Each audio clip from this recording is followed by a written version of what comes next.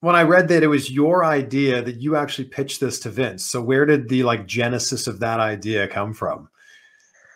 So basically, obviously, we know Otis was always kind of joking in NXT all the time. He'd walk by me, he'd always be like, Mandy Candy, my peach. And it was always just like really funny. It was cute. He would cut promos when we'd have promo practice, and he would talk about me, and it was just really funny.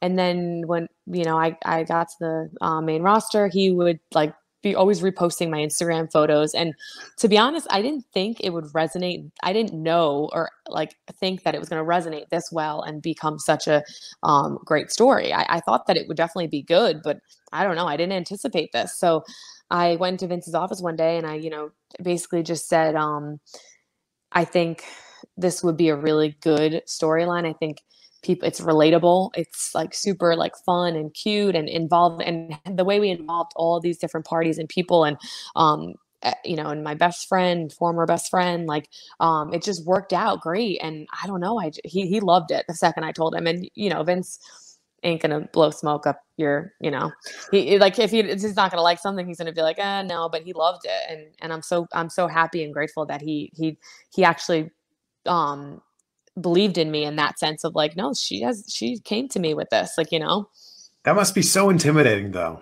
Going oh to Vince with an idea, knowing that he could just snap his fingers, either make it happen or go, I don't think so. yeah, it is, but it's also like, it's not gonna hurt, like, unless it's something crazy and he's like, what the hell, but it's like, if he doesn't like it or doesn't want to, use it, that's fine. At least you tried. So I was like, you know what, I'm gonna do this and just see what he has to say. And I'm so thankful I did, you know what I mean? But before that, you probably said to Otis, I think we have something here. Oh yeah.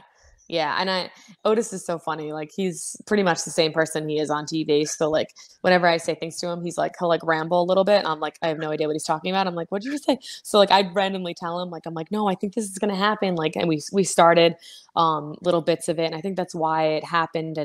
And the story came together so well is because we didn't like rush it. We took our time, and it was a whole team effort, the creators, the producers, the writers, Vince, and just everyone really had a say in it, which is, I think, always the best, because then when you feel it, the talent, it comes out the most genuine.